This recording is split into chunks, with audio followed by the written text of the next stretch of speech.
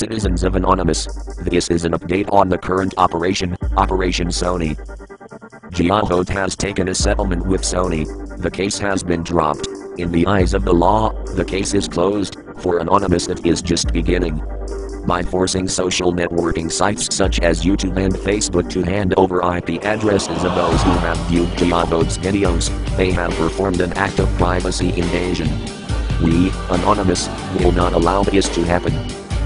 The attacks on the websites of Sony have been ceased. Sony's poor attempts to explain the system outages through maintenance amuse us.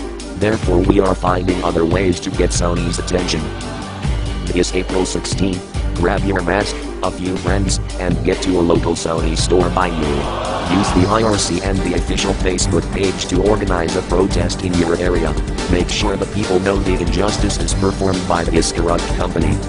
Boycott all Sony products, and if you have recently purchased any, return them. It is time to show large corporations and governments that the people, as a collective whole, can and will change injustice in society, and we will make a great example out of Sony. Sony, prepare for the biggest attack you have ever witnessed, Anonymous style.